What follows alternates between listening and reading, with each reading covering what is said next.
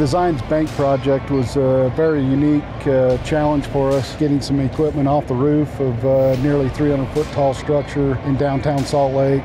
The scope of this was several air handlers, some chillers needed to come out. Jack and slide work naturally was going to be involved with figuring out how to get them out of the buildings and then ultimately get them on the hook of a crane and get them safely down to the ground, as well as getting the new piece of equipment from the ground up to the roof safely and getting those pieces installed.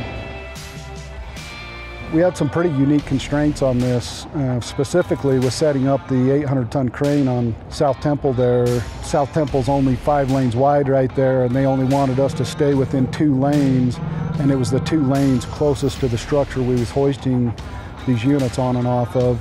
So as we did that, it really put our crane at its minimum working radius, and we had to really think outside the box of where we could pick these units up from, because the boilers were inside of a penthouse that was never designed for these boilers to come out of.